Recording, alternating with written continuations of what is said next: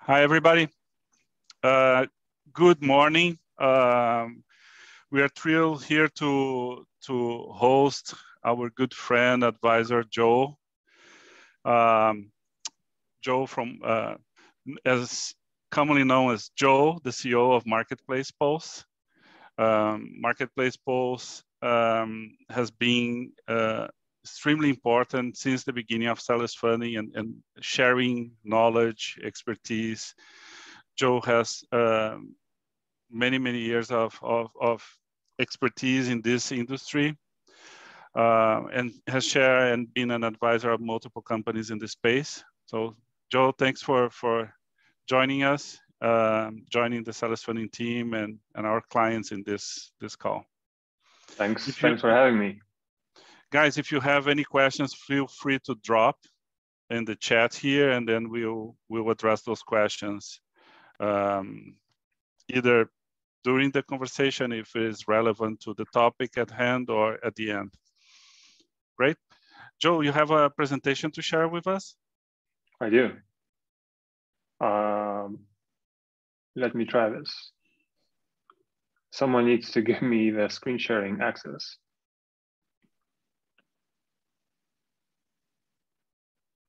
Okay, one second.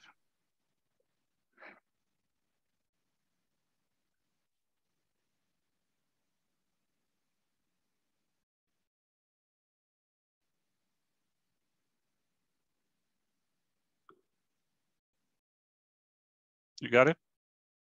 I do. Give me 1 second. Hopefully you can see my screen. Mm-hmm.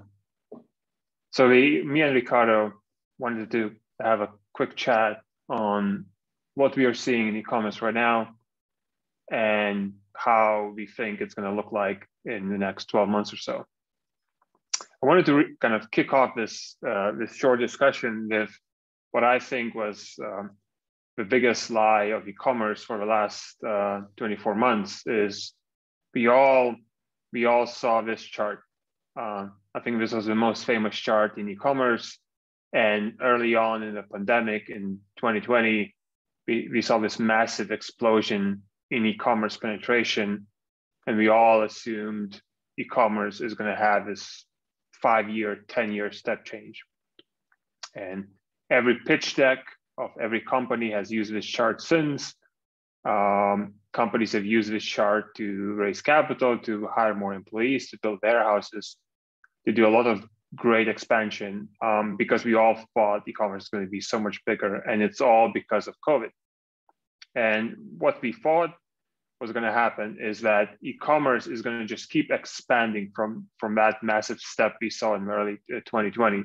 So e-commerce for the last 20 years was adding a couple of percent points every quarter, and then boosted up by over 5% in a single quarter 2020. We all thought it's just going to go back to the previous growth rate and just going to keep adding in penetration rates.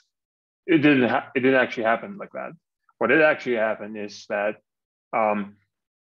e-commerce did reach this super high e-commerce penetration rate, but then every quarter since it's been dropping and dropping and dropping. And as we are approaching the end of 2022, e-commerce penetration is probably going to fall back to the trend line, which basically means as far as e-commerce penetration is concerned, COVID actually didn't boost anything. And I think this chart has created a lot of confusion for us. And we seem to be going back and forth between, has e-commerce been boosted by COVID? Has it not? What does it mean for sellers? What does it mean for brands? And how we should think about it in the future? So I think one of my kind of first takeaways is e-commerce penetration is really irrelevant to most businesses because e-commerce penetration measures the sort of digitization of a country or a market. So when we talk about e-commerce penetration rates, it's really relevant only to understand how are people behaving in retail as a whole.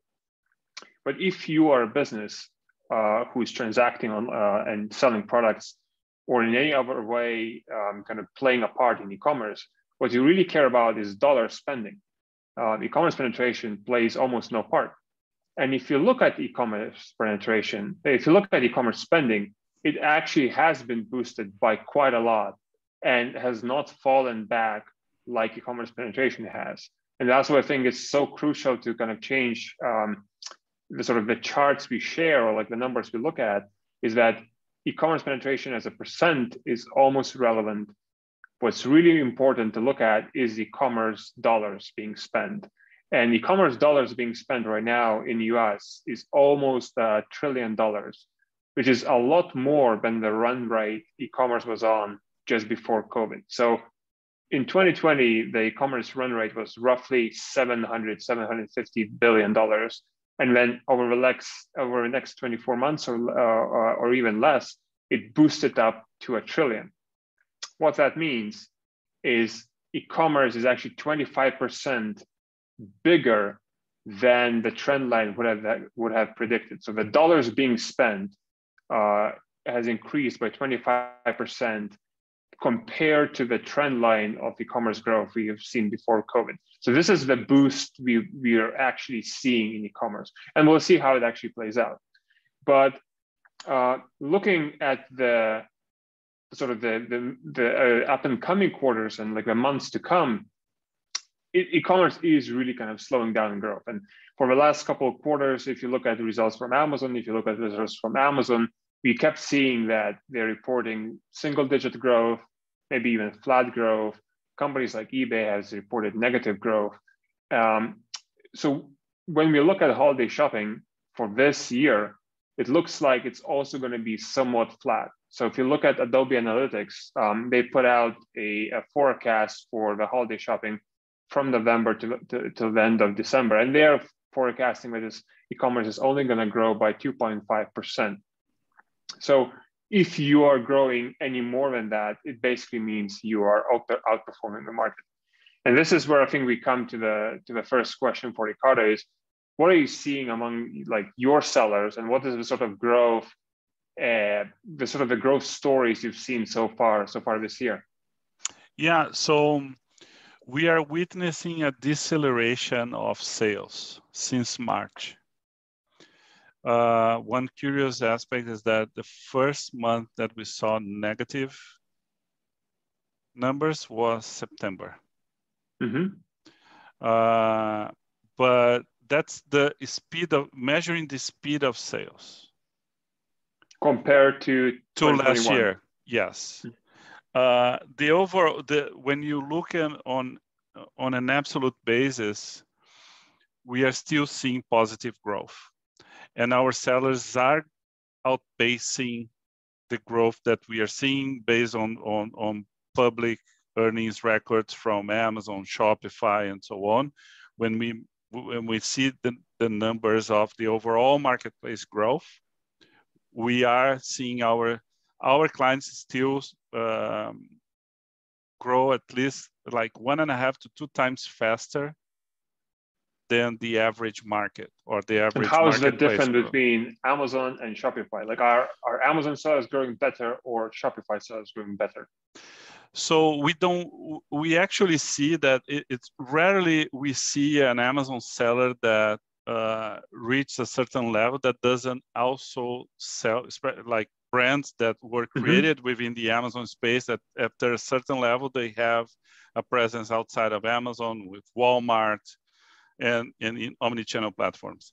Usually sellers that sell in multiple platforms outpace the growth of sellers that are selling only on Amazon. Mm-hmm. But that data is kind of, it's not so, I would say, relevant, because you're talking about companies that are better structured, that are in a more advanced stage in terms of structure, growth, and brand recognition. I would say it's more about at the stage that these companies are, and less about the platform they are selling. But Amazon still represents the majority of our business. And what we are also seeing is that an increased interest in companies, foreign companies coming to the US market. So this is something that we are witnessing. We have what countries are they coming from? So we work with UK, continental Europe, Canada. We are now seeing some flow from Latin America, countries that we're starting to work and have some presence, local presence, like Brazil, for example. And of course, Asia, China, but we don't have a meaningful coverage there. So I would say we are biased to say that our UK team is the fastest growing market for us this year.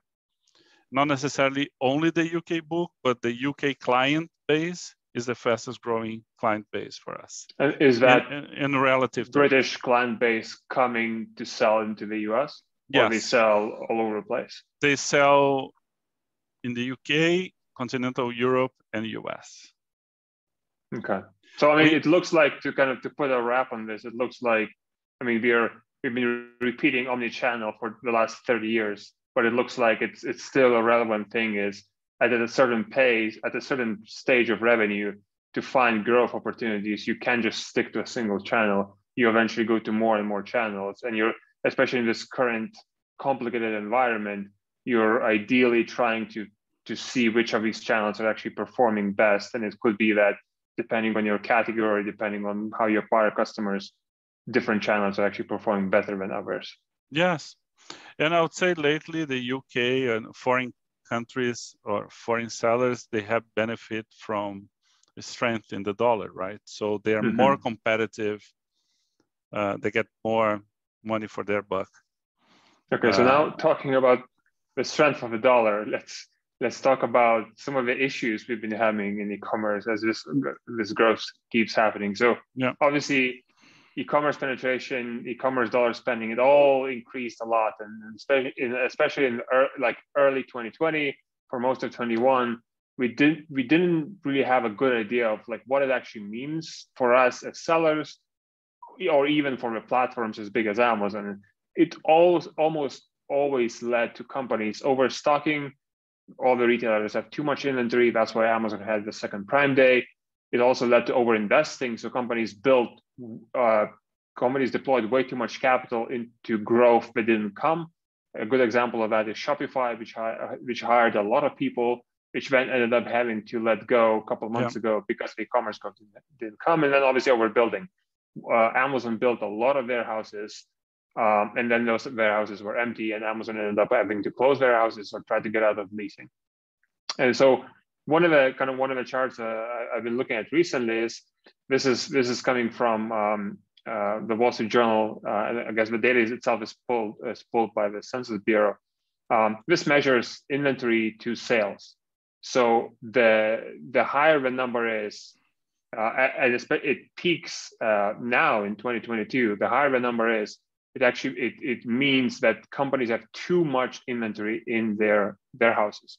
Overstocking is a huge issue right now for retailers, as I'm sure many of you here on this call as well, which ultimately is going to lead to a lot of discounting during the holiday season as retailers try to get rid of their inventory. So a great I think case study of that is Peloton indoor cycling bikes.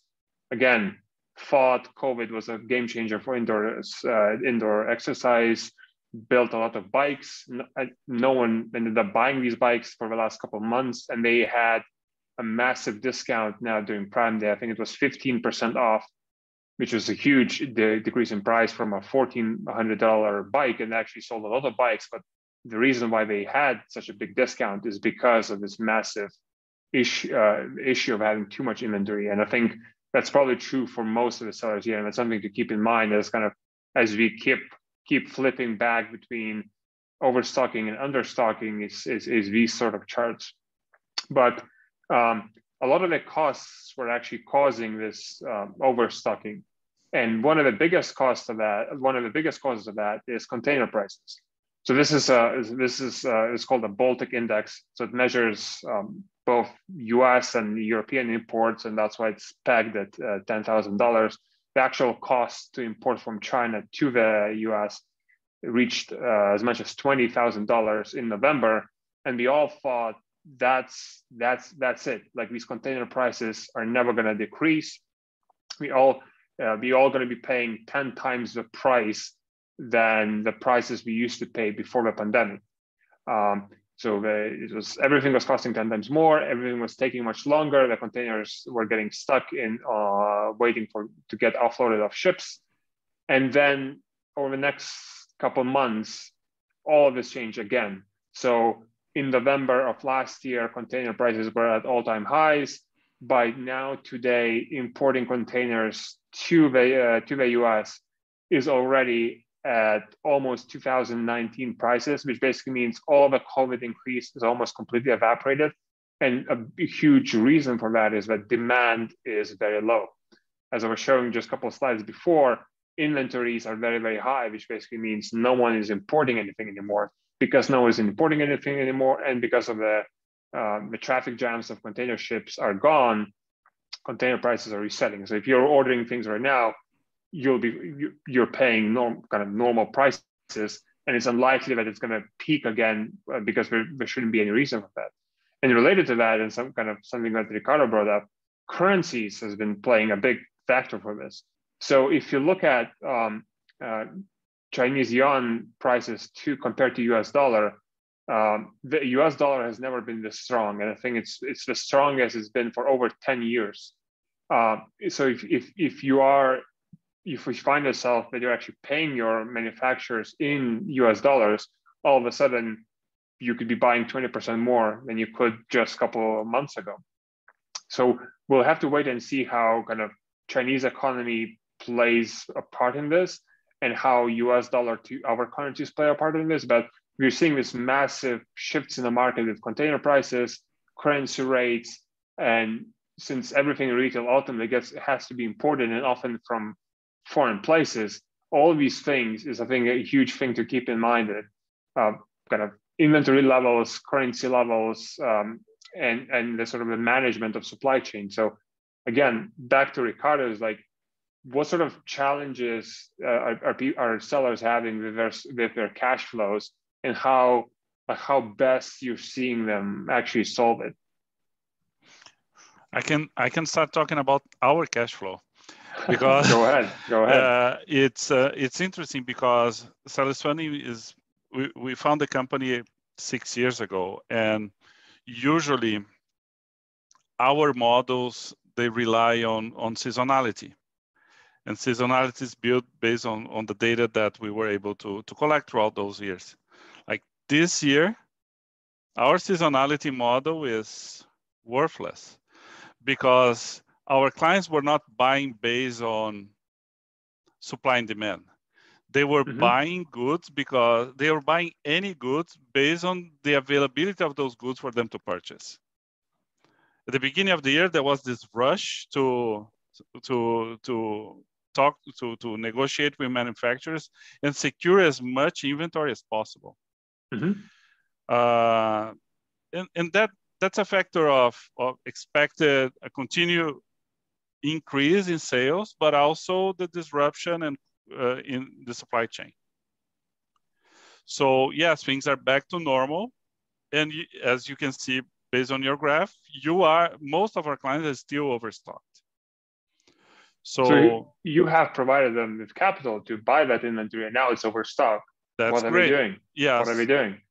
So now that inventory is going down, but in a much slower pace than predicted. So margins are under pressure because storage fees are higher than usual. Sales velocity is down across the board. And you need to then compete on pricing, and on top of that you have inflation. So, you know, if you have employees, you need to rethink about, you know, the pay, the readjust their salaries and so on. There's a lot of pressures across the chain. So in hindsight, we are looking at applications now in a more conservative way, because we are seeing a very relevant pressure on margins, on profit So margins. what's your advice for someone who has bought too much? Now they have a warehouse with 3 months, 6 months worth of supply. What do they do? I think it's going to be a competition on pricing. Be strategic on how you advertise and position your products to have a chance to sell and unload those products that you got stuck. And especially look at your best sellers and focus on your best sellers to kind of recycle your capital. That's the best way to do it. And there's no secret, right? So we saw a lot of companies focus on growth, knowing that continuous virtual cycle of, I'm going to sell more, even though I have low margins, I'm going to sell more, and I'm going to eventually be able to have a cushion. This is not this environment. We're going to see like flat to low growth sales. We're going to see pressure on margins. So you need to focus on the products that you have better margins and be more aggressive and position better those products and kill the worst performing product. So then how are the default rates for the capital you provide compared today to a year ago? Are you seeing more sellers struggling to pay back the loans? We saw a number of clients reaching out. Thankfully, we are probably one of the few providers that offer some flexibility in terms of we offer up to 6 months interest only period. So when you have a wider window to purchase your goods and start selling. So that's one thing. We are offering term loans up to 2 years. So the monthly capital committed is smaller compared to the overall picture. But even with that, not talking specifically about sellers funding, we saw a marginal increase. I think that we have a relationship with our clients that rely on us not only for working capital, but they know that we are a partner for the good times and the bad times. But we are seeing across the industry changes in the way customers, our competitors are positioned themselves. We saw massive layoffs from some of our direct and indirect competitors. I think the industry overall, the fintech industry and lending industry overall is suffering more than expected. And especially those who lack a robust underwriting model or lack a robust relationship with their customers will suffer more. Okay, so it sounds like you're doing great. Yeah, I can't complain. Good. But I mean, it does sound like the cash flows of sellers is more difficult to manage right now, and it is so much more important to be really well aware of kind of supply chain forecasting, lead times, the prices you're paying, how much inventory you have left, whether the inventory turns. So like the sort of the financial analysis of a business is perhaps much more important because the growth is not as free as it was before. Correct, and also be more aware of the competitive landscape. Absolutely. Like your pricing power is more important now than ever. And so still going through what has happened over the last kind of couple of years is obviously fulfillment costs are up a lot. And this is especially applicable to Amazon sellers, as well as anyone who's using any sort of a 3PL or any sort of fulfillment provider. Across the board, they have all increased fulfillment costs, which include obviously pick and pack costs, delivery costs, storage costs. And if you look at, in this case, Amazon's fees, FBA fees, Amazon has introduced fee increases almost every year, and they always were somewhat kind of small But then over the last year, they actually introduced three separate price increases for all sorts of different reasons. And thus, if you compare prices, you're going to be paying now as well as in the next 12 months and to prices 2 years ago. The actual price increases are actually massive, up to 30% or more. And it doesn't look like these fees are decreasing. So I mean, Ricardo, like, have you seen any sort of change in how sellers store their inventory, or like where they put the inventory? Are you seeing more sellers send less inventory to FBA in a way to avoid a lot of these fees? Yeah, we're seeing our biggest accounts now are using Amazon and other 3PL providers to store their goods, and it's been a more dynamic approach to that. Mm-hmm. And they were not doing that before COVID. No, I would say it was like a very convenient, like, ship to Amazon, because the sales, products were going out of the shelf so fast that it was very convenient and efficient to do that. But now I would say, given the level of inventory that we are witnessing, and also the price difference between Amazon and some independent providers, clients are more mindful of that price difference, and they have a more, like I said, dynamic approach to that. Okay. Obviously, advertising costs has been an issue for everyone involved in the space. Amazon has been adding more and more ad space to their site, as well as more sellers started buying ads. Advertising prices continue to increase over time. I mean, if you go to the search page on Amazon, most of the things you see are ads. And also on the D2C space, Facebook and Apple, Facebook advertising has been less efficient and more expensive because of Apple changes. The same sort of changes are coming to Google phones as well. And these things, they're never getting back to normal. The advertising complexity and price is continuously going to evolve, but basically it means that there's a huge pressure on sellers to keep innovating and finding both new ways to acquire consumers, but this specifically as it relates to the direct-to-consumer brands, and then also for the Amazon sellers to kind of keep finding tools and reporting and kind of systems to better spend the sort of advertising spend they have available. Because as Amazon introduces more ad types and more places to advertise and more ways to advertise, the complexity required to manage all of that is ever increasing. But we have talked about all these negative things, and all the lack of growth, the complexities of inventory importing, the increasing costs.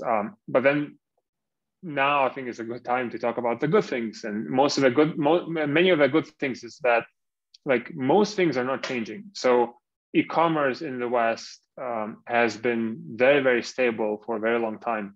And obviously COVID changed some things around, but most of the things are still exactly the same. So for example, Amazon is still 40, 45, 50% of US e-commerce, depending on how you measure it. And that's not changing at all.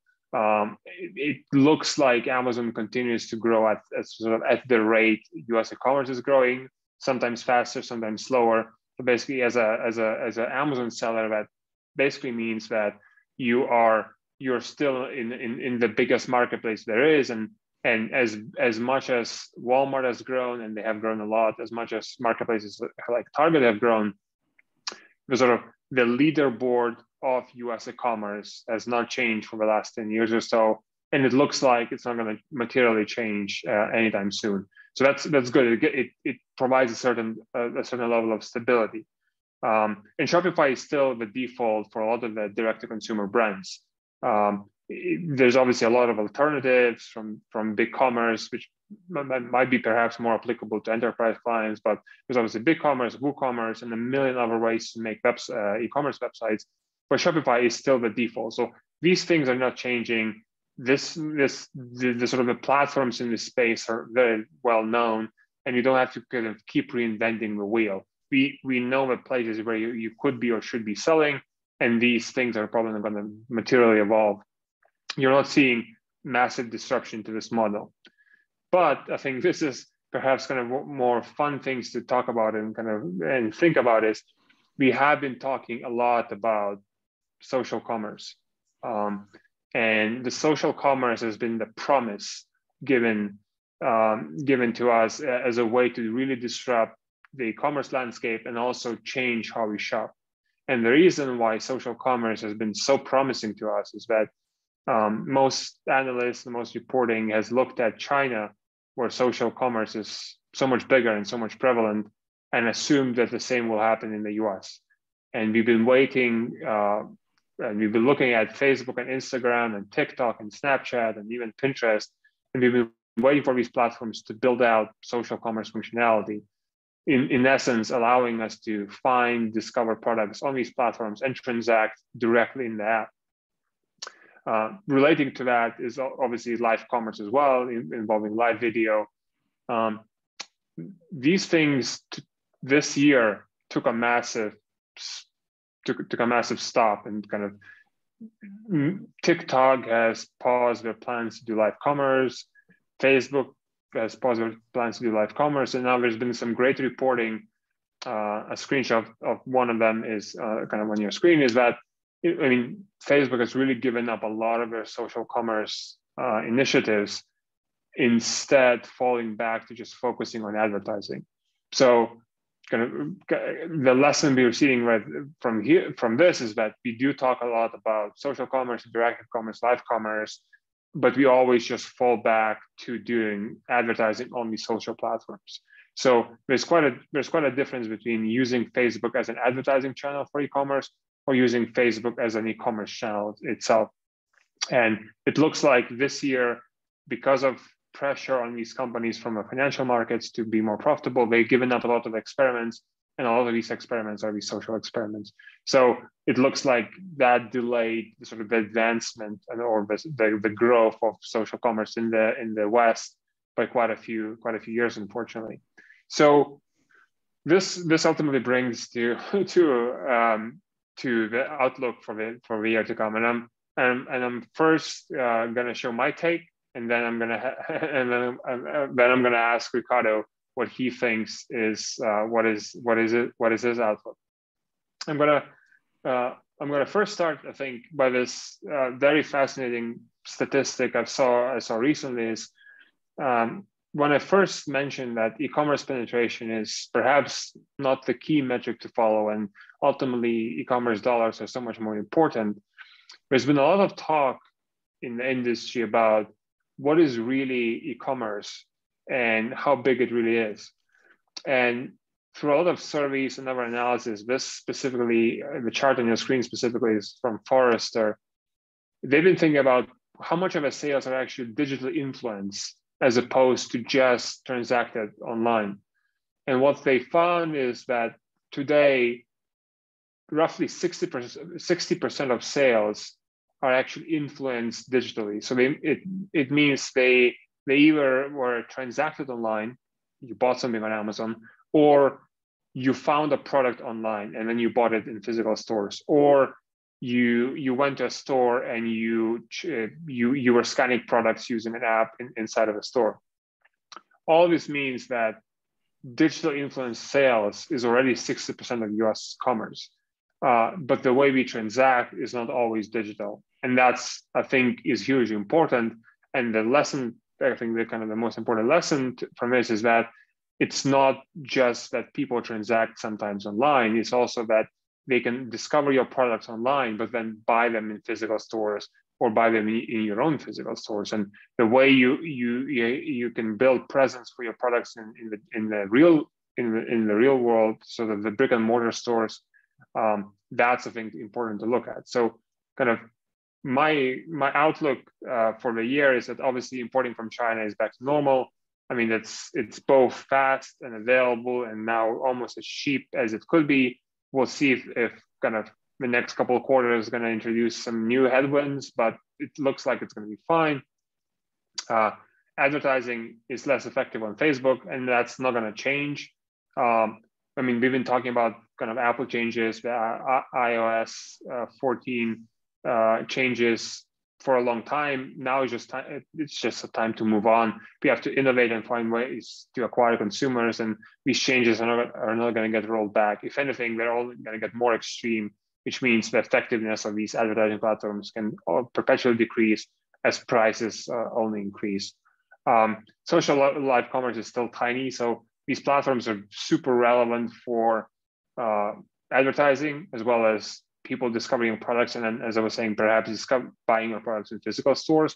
But the dream that Facebook or Instagram or TikTok will meaningfully challenge Amazon as an e-commerce platform, that's not going to happen anytime soon. Data and tools keep getting better, so I think this is super good for anyone who's reached a certain scale. Is that the sort of data you can extract from all these platforms, as well as the sort of tools available to manage these platforms, integrate data, share things around, build reporting, build analysis, use it for supply chain management, use it for advertising management. All these things continue to get better. And I think many of the challenges of this year relating to supply chain are now solved through all sorts of data tools. And these are the sort of things I think are continuously important to invest into. Having said that, I think e-commerce commerce operations in general keep getting more and more complex. As Ricardo was saying, like all their clients at a certain scale, they all sell in multiple channels. Selling on multiple channels typically means you're also using different warehousing solutions. Sometimes that means integrating with, I don't know, half a dozen or a dozen SaaS tools to manage all that thing. It means dealing with financing, it means dealing with payments, it means dealing with all sorts of different things. So I think not only is kind of advertising getting more complex, everything around e-commerce is getting more complex. And there are tools and services and people ultimately that help you, but e-commerce is not going to get simpler anytime soon. If at a certain scale, you're selling in many different channels, at a certain point, you're probably managing retail stores. None of that complexity is going away. And if anything, it's only going to increase. Year over year, I think growth in next year is going to start looking healthy again. So we'll probably finish Q3 and Q4 with flat or weak or even negative growth for some. But I think starting next year, because next year is going to be compared to 2020, you'll start seeing good strong numbers from the platforms themselves, as well as individual sellers. And there's still a lot of uncertainty left. There are questions with inflation, there are questions with the potential recession, which in some ways has already happened, but could also happen in a much more severe way. It's obviously going to affect what people shop and how people buy and what people buy. If you're selling necessities, there's going to be a lot of demand. If you're selling high-priced items in luxury, there's probably going to be less demand. This is all going to unravel in time to come. But ultimately, my finishing thought is that like e-commerce penetration looks stuck, and it's stuck because it's measuring against total retail spending, and that total retail spending is massive. And the thing is, people are spending a lot of their money on goods, and they will continue to next year. But the much more important thing is that everything we buy is now influenced by digital, and the things we purchase in a Walmart store are still influenced by a thing you see, a show you see on Netflix. And I think the way the sort of the novel brands and interesting brands are thinking about how their products are getting discovered, who discovers them, and why, these things happen now in very unique ways. And it's not as simple as buy Google Ads, drive into their website, and convert consumers. There's so many more creative ways to think about it.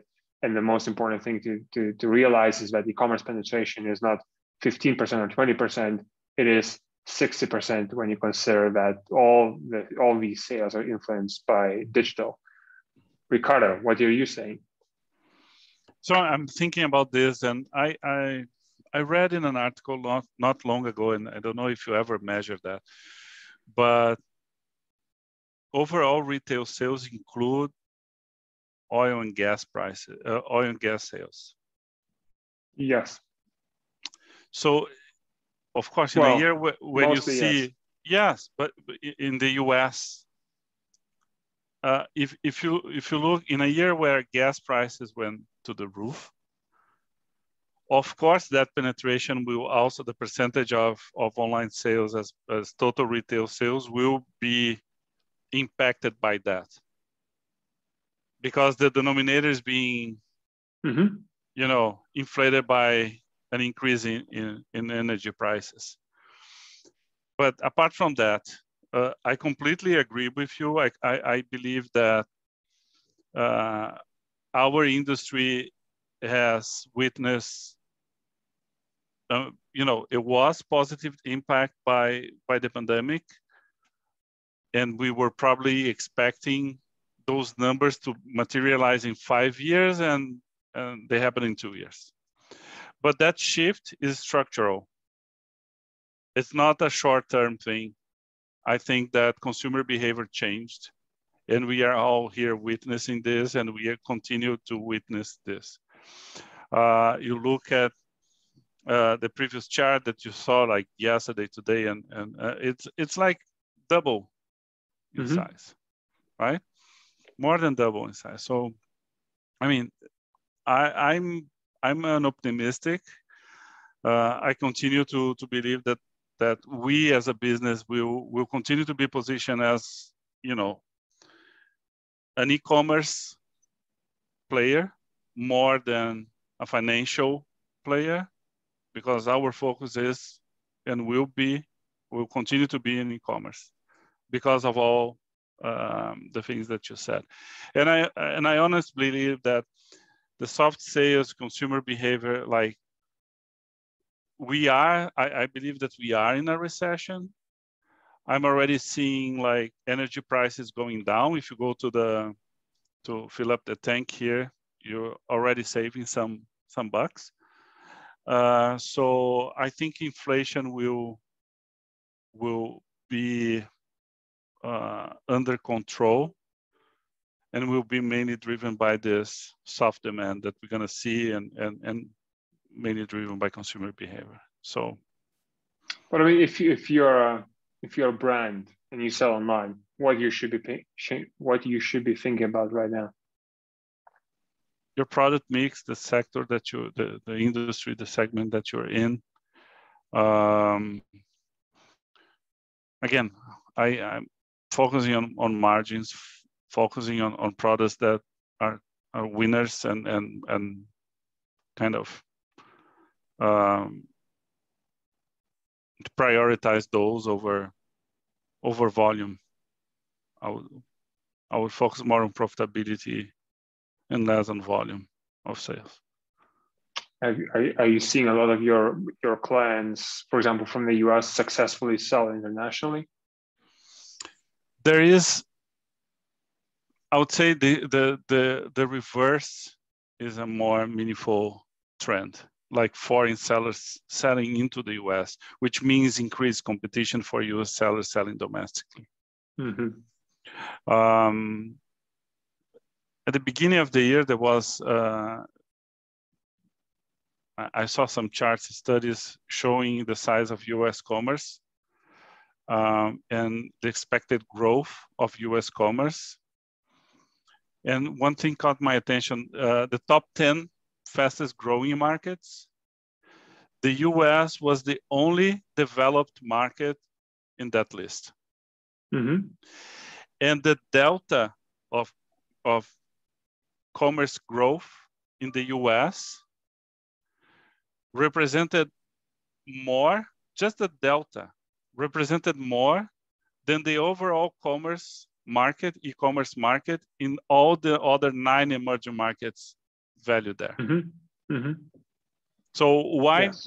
This is a natural flow. We're gonna continue to see international competitors coming to the West to compete with you here. And that's why you need to be mindful that there will be increased competition. The dollar is stronger. That benefits all these foreign sellers to come into the US. And but there is the flip side of that. If you are importing your products, you're paying less, and that's going to be a relief for now. So if you're an Amazon seller and your revenue is, let's say, $5 million a year, and 100% of that comes from Amazon, where do you sell next?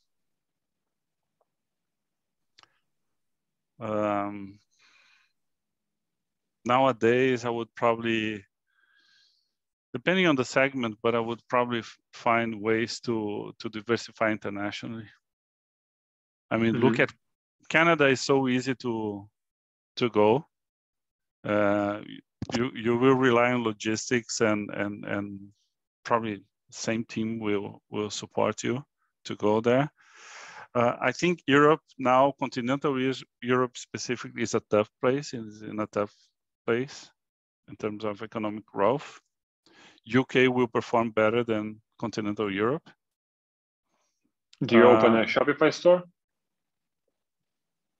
If you have already a brand, it's tough to build a brand.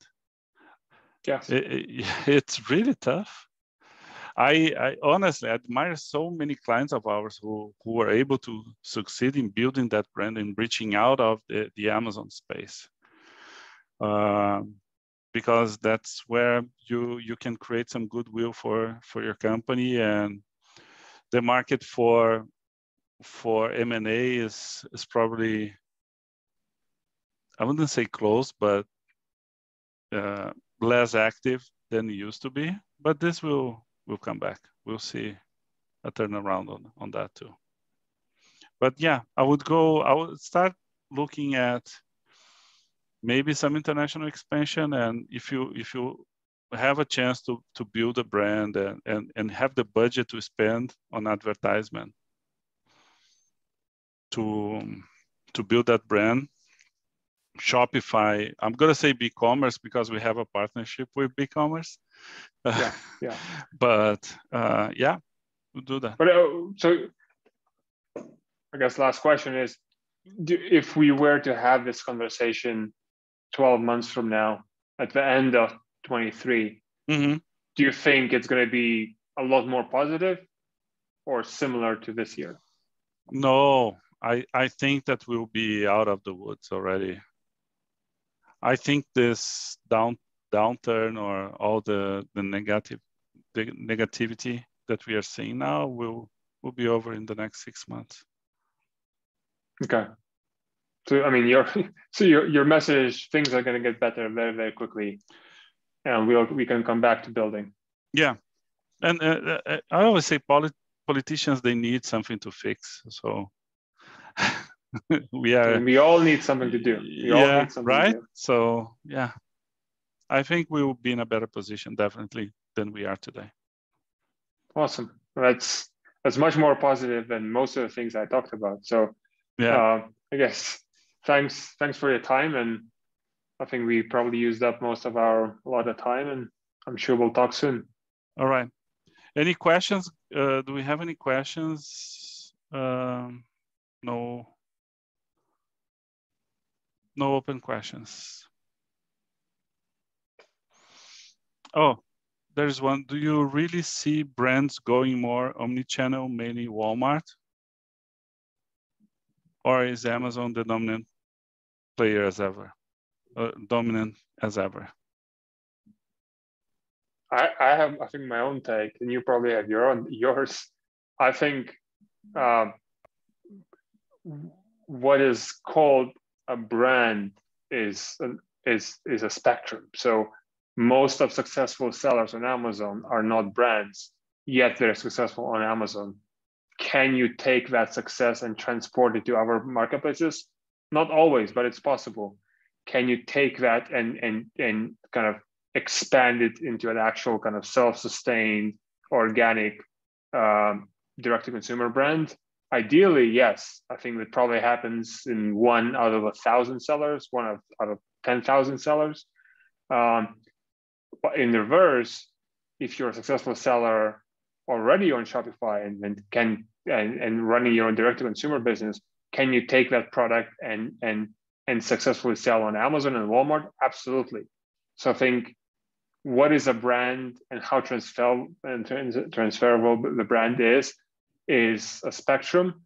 Ultimately, I think what I keep seeing all the time is that, I mean, you could build a massive business on Amazon and not be able to actually take it beyond Amazon.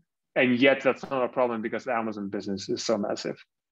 Yeah. Amazon is still the biggest. And so like you couldn't build a business just on selling on Walmart, but you can build a business on Amazon and then sell on other platforms. You can build a business on direct to consumer and then sell on other platforms. But if these smaller marketplaces like Walmart or Target and the like, they're not big enough to kind of contain a business. I agree. What are you seeing among your clients? No, yeah, it's really well put. I think that I haven't seen a company yet that makes me think, okay, that's the challenger. That's the company that will challenge Amazon. I haven't seen that yet. So, okay, Joe, I think we have no more questions. I'd like to thank you again for joining us. Feel free to reach out to us with any additional questions. Thanks for joining us today. Looking forward to seeing you in our next webinar. Thank you all. Thank you.